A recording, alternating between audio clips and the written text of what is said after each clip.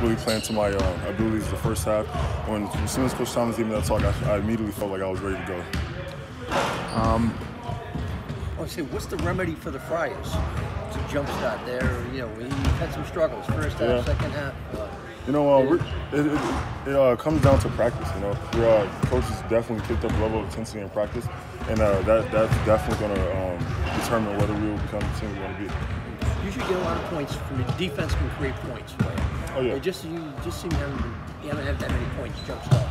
Well, I mean, I don't have as much minutes as I used to because my injury. But I'm getting back into shape now. You know, so once I get back to myself and get back in shape, I'll definitely have more minutes. You're sitting on the bench. What do you see? Can you put your finger on why these little things piling up there? Probably just our chemistry. Our chemistry has to get better. You know, that's pretty much it. I think we'll be good. Anything else that you've been appointed as the reason why, or things that you need to do in order to turn things around? Probably just got to get more shots up, get in the gym. That's pretty much it.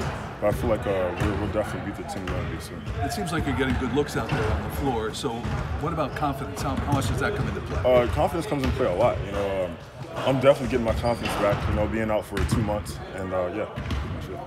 How much is it you being comfortable playing with that thing too? I'm sure you haven't had to play with it. Yeah, it's definitely different. I mean, this is a pretty bulky brace, but it's pretty solid. Yeah, it's hard as a rock. But you know, I'm running every day in practice, getting used to it, and yeah. This break here with exams and the holidays, how do you guys sort of approach it?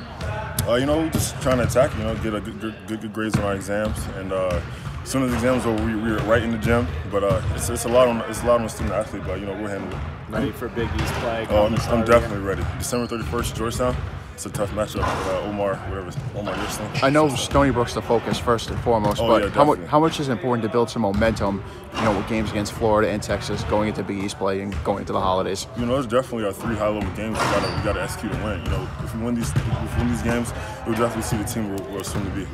Hey, do you feel like once you get fully healthy and 100% back to the way that you had been playing before, you can be a real difference maker and really supply wins for this team once you're fully healthy?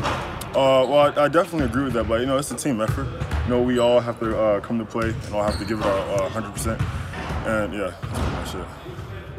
Coach said he wanted to get you to 20 minutes against URI.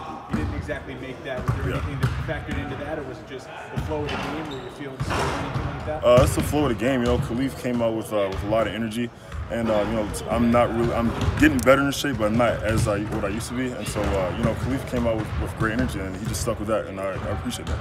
You spend too much time on the focus machine. You ready to dish that thing? Oh yeah, I'm ready to dish it. Yeah. Thank you.